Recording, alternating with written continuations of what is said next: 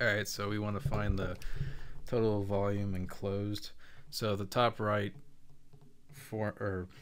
picture graph is the area that's enclosed by the constraints, and then the second picture below that is the volume that's enclosed when you wrap around the x-axis. So setting this equation up using disks, we go from 2 to 5 pi times, and then we have square root of x minus 1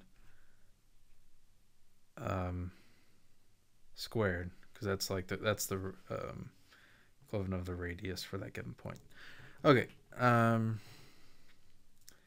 so integrating this, or actually let me finish this. So from 2 to 5, and this is this x minus 1 quantity dx. So integrating this turns out pretty nice.